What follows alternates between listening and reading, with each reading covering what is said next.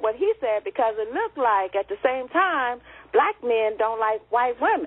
Black men don't like black women. And because, see, what Don said was just words. But the fact that it appears that all our providers, especially the ones with money that can help us, are in another community helping the white man. And because he's over there and not in our community, all my babies are unprotected. I'm unprotected. So what is the phenomenon since integration that black men have no shame in going, even if they're black, they're not brown. So what's up with that? All right, thank you for the call, Teresa. Dr. Umar, you want to yes. tiptoe on that one? I would say that I totally agree. I think we have a big issue of black men going outside of their women to get others, and the more educated they are, the more likely they are to go outside.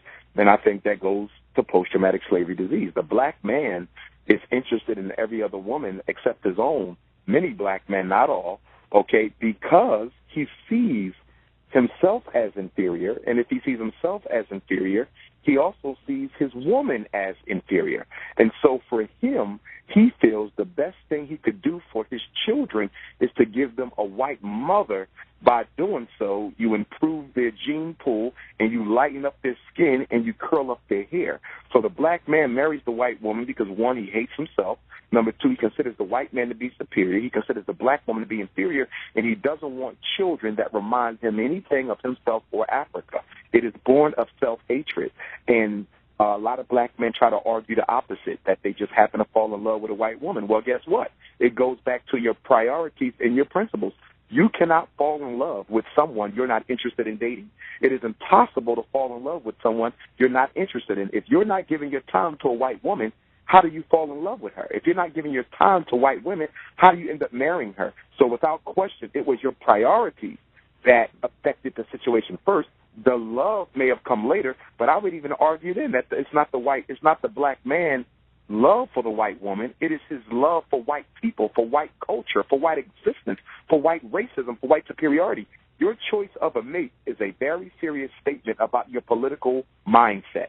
Who you marry is a political message to the world. And when a black man marries a white woman, he's making it known loud and clear that I love white people more than I love my own people. There is no way of getting around it, which is why, for me, I consider marriage outside of your race as one of the greatest acts of treason and treachery that a black man can commit. Because when we look at the statistics for marriage of black women, only 1 out of every 4 black women gets married in her life. That's very low. She has a very low rate of marriage. We can't afford to be losing any more men to white women. And these men need to understand that the white women that they're dating are only the white women that the other white men did not want.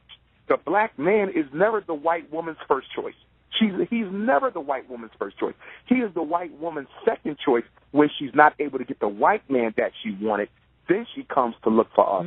I've been through it myself. You know, being a doctor of psychology, I've had white women come to me. I don't date outside my race, but I also understand why they come to me. It's because the white man, who was a doctor of psychology, did not want her. And so then her second plan, her plan B, is the black man. So they're basically being used by white women as an economic stimulus package.